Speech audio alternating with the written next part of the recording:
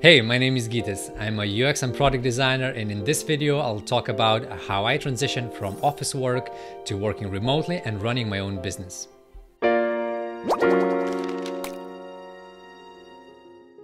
After working for almost a year as a full-time employee, I managed to move back to Lithuania and start working remotely. And then after a few months, a former colleague offered a remote position working for a Norwegian company. And instead of joining them as an employee, I suggested to join them as a contractor, which meant that now I could establish my own company and work from my company with them. And that really was the first step of building my own company and starting to work with new clients. Starting a company was a bit daunting initially, as I wasn't sure about the legal aspects and the paperwork involved. But with some help, I was able to navigate it. I started working with clients in the UK and gradually expanded to working with clients in Norway, Spain, Italy, and now mainly in the US. The main motivation behind this was to find bigger and more impactful projects.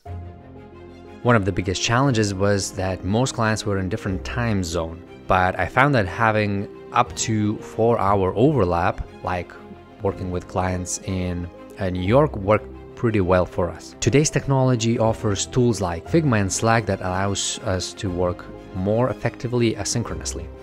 This means that I can finish my work and hand it over to the team in the US, who can review and provide feedback while I'm sleeping. This way we can work around the clock. Our team of 4 is dedicated to making the most useful and engaging designs possible. Indre is our go-to UI and UX designer, bringing a unique perspective and a love for environment to every project. Adele is our copywriting and UX writing expert, crafting words that are both kind and honest.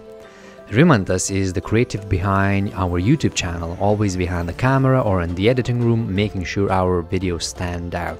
And then there's me.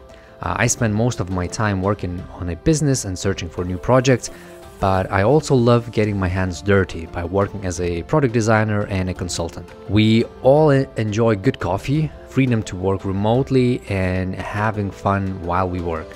That's what makes our team so passionate about what we do and the people we work with.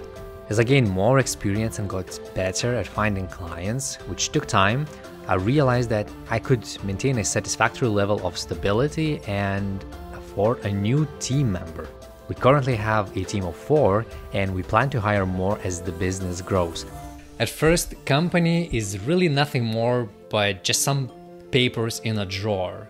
And it's really worth to have that in mind, because all you need to do is sort out some legal aspects of the business in your country, and then you pretty much have a business. Get some clients in and start working, start growing, employ new people, and it will take a bit of time, but in a few years or so, I'm sure that you'll have your own business as well.